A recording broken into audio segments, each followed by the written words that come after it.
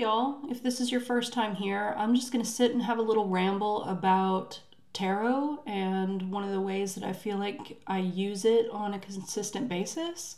And if you like kind of rambly, more philosophical ideas rather than a like how-to video, this one might be good for you.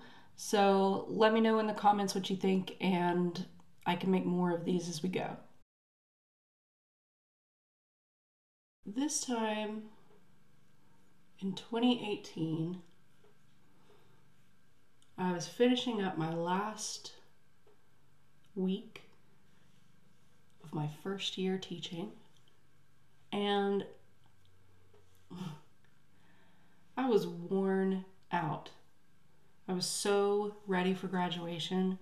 I had reached a point somewhere in the year where I had stopped really doing even minimal kind of self-care stuff. And I definitely had not put on any makeup in weeks, possibly even months at this point. But graduation is a special occasion, and so it was worth the time to sit down and really do my makeup and do my hair, because, you know, we'll be taking a lot of photos and stuff. So I did a quick makeup look and my hair, and I looked so good. My hair was so shiny. My makeup was poppin'. My jawline existed. It was incredible. I looked amazing. And so I did what anybody would do, and I pulled my phone out in this very bathroom and I took a selfie. And in that selfie, I thought I looked fierce. I thought I looked so good.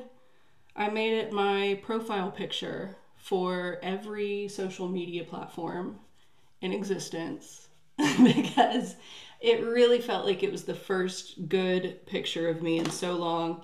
And when I posted it on Instagram, I got so many comments about how great my hair looked, how pretty I was, blah, blah, blah. I was feeling it. And then eventually things changed, probably my hair, and I needed to change my profile picture up. So I changed my profile picture, and I just kind of forgot about that graduation day photo that I took. And Google, you know Google, she helpfully sent me a little reminder, 5 years ago today. And I looked at that photo and all I wanted to do was give her a hug because she looked so tired. Even with all the makeup on, even with the perfect hair, even with the actual jawline, she looked so tired and worn out. And I remembered I took that photo because it was the first time I had done my makeup in so long. And now I make a point out of doing my makeup every morning, because where I used to think of it as something to do when you have extra time or if it's a special occasion, I now think of it as being able to do something I enjoy for myself before I leave the house every day. It also just gets me in the right mindset that, like, no, I don't look schlubby. I am a little zhuzhed up, and it's because I'm going to be around other people all day. I'm going to be giving other people my energy all day, and I want to show up for that. And I think tarot is like that. I think something that tarot can do for us is be a window to our future self. Because I didn't just think about wanting to go back in time and hug that old version of myself who was so anxious she was breaking out into hives every month and couldn't figure out why she was breaking out into hives, and the doctors were just like, have you changed your laundry detergent? No, it ended up, it was stress. And so, yeah, I was thinking back at that person in the photo who was so tired, who finally took time for herself on graduation day and was amazed with the results. But I was also thinking about my future self and how years down the line, there is already another version of me who is reaching back and trying to give me a hug right now. Because whatever thing is making me anxious, she already knows that I should have just trusted myself. I should have just trusted that I know what to do when situations come up. And so that thing that I'm ruminating about, thinking about it, catastrophizing it, is not helping me in any way. I also recently got one of those helpful Google things. It said 9 years ago today. And it was a photo of me and two of the people in my religious studies cohort. When I went back to school, I was already an adult. I had no idea what I was going to major in. I assumed I would major in English because those were the kinds of classes I enjoyed when I was in high school. And while I was in school, I realized that nobody else really cared about the English classes, even the English majors. And it was really frustrating because I was kind of looking for a tribe of people who were interested in the same things I was and passionate about the same things I was. And it's kind of hard to find that here. So the people in the English department that I was taking those classes with were not satisfying that need. And then I took a class on Buddhism and I just kind of never looked back. And so I changed my major to religious studies. And I was looking at this photo from 9 years ago, and it was me and two other people from my program, and I cannot remember their names. And I felt so close to them in the moment. And then as soon as we graduated, we completely lost touch. But that moment of graduating from college and getting a bachelor's degree was a huge big deal for me. And the people who were there for it were really important. But my current version of myself looks back on that and I can't even remember the names of the people I shared that experience with. So there is a future version of me out there. And I think tarot is a way to access that future version. And that's what I think it is. I think that there's a lot of different approaches to tarot. I made a video about that. I'll link it below. But I think that one of the ways we can approach tarot is as an opportunity to access this wisdom that we already have. Because all of these versions of ourselves, all of these versions of ourself currently exist all at the same time.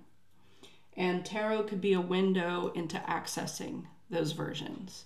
It can be a window to gaining wisdom from the version of ourself that knows better, that's already learned, that has kind of put away the things that aren't really important and could kind of say to us, you know, right now this feels so emotional, but in a couple years, you're not even going to remember this person's name. I hate pulling my hair back like this because I have a widow's peak. I always knew I had a widow's peak, but I never really thought anything of it. It was just the center of my hairline. And then one day when I was working at Target, one of the managers at Target pointed it out and called it an Eddie Munster. Oh, I didn't know Allie had an Eddie Munster. And I stopped pulling my hair back because of that. because of that comment. And I still don't really like pulling my hair back because it exposes this thing that somebody else made me feel self-conscious about that I had never given any thought of before. And you know what? I remember feeling ashamed all of a sudden of something that I had never felt ashamed of before. And I've been letting that decide how I do my hair for so long now. And I don't even remember the name of the guy who said it. In the moment, this stuff feels so emotional. Why continue carrying it with you if you're not even going to remember the guy's name? Sometimes I feel really insecure about talking about tarot because, for one, I live in the Bible Belt. And so they call tarot cards devil cards here. Are them those devil cards?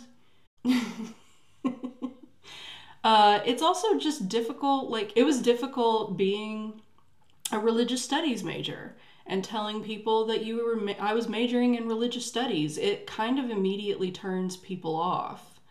And I think it's because we are so used to having a certain flavor of Christianity jammed down our throats down here.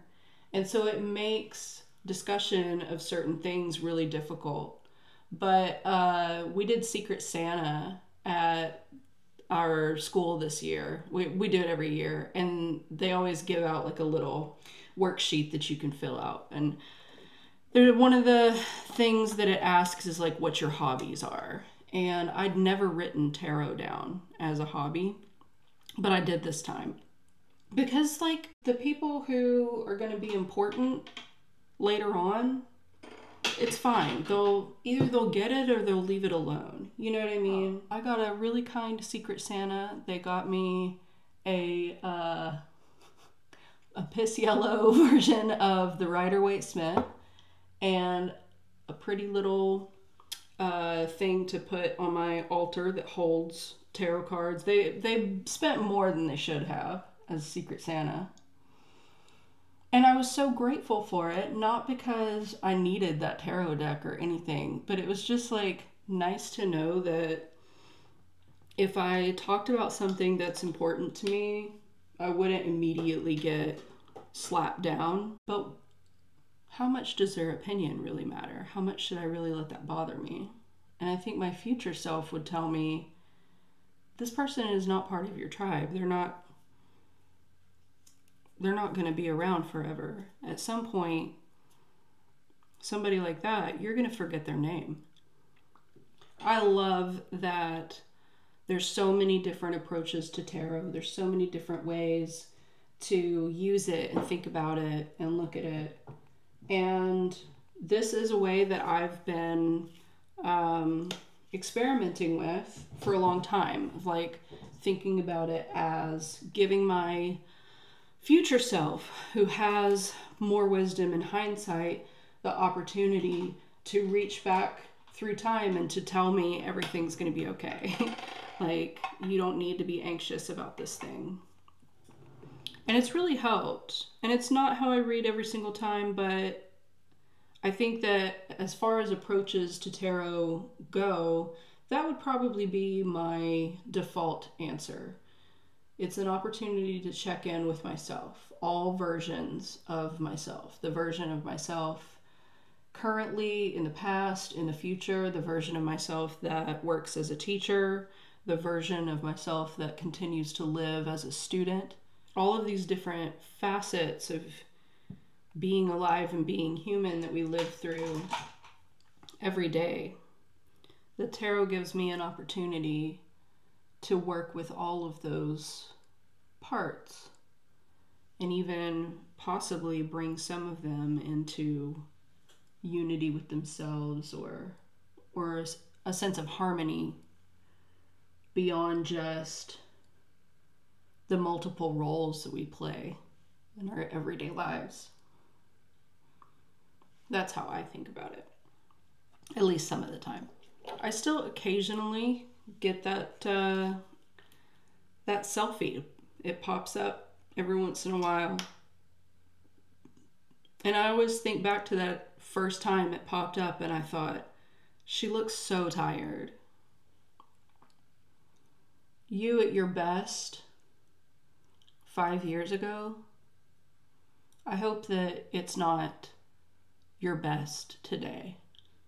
That's the goal, right? To be better today than you were before. And so whatever version of yourself pops up from your past, I hope you've seen a lot of improvement between who you were then and who you are now. I wonder what I'm going to call this video. Future self.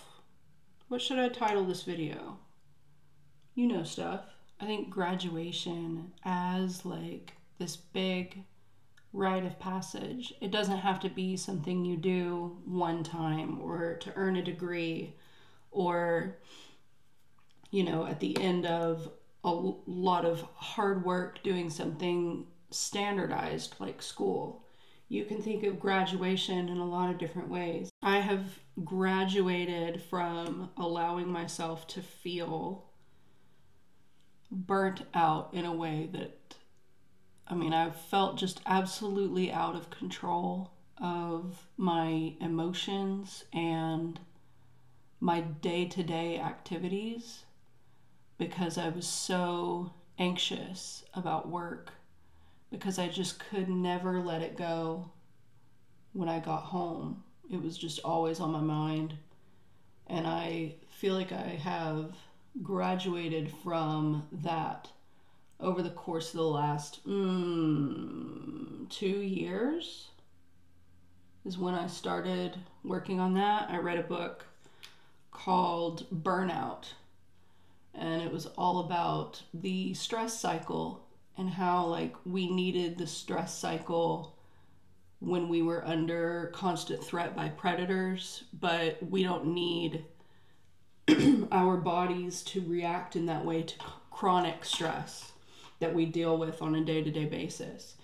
But since our bodies are still primed to deal with stress in that way, like everything that happens is a lion chasing us, we never reach a point where we tell ourselves it's okay and we don't have to be stressed about that anymore. And so we just kind of carry that stress with us always. That's why I was breaking out into hives for a few years at the beginning of my teaching career, is because I just could not let go of the stressful events of the day, and my body started to treat the chemicals that were raging through it like it was an enemy it needed to attack. And it took a lot of work and some of the stuff that I needed to do in order to push through that and stop the stress cycle every day.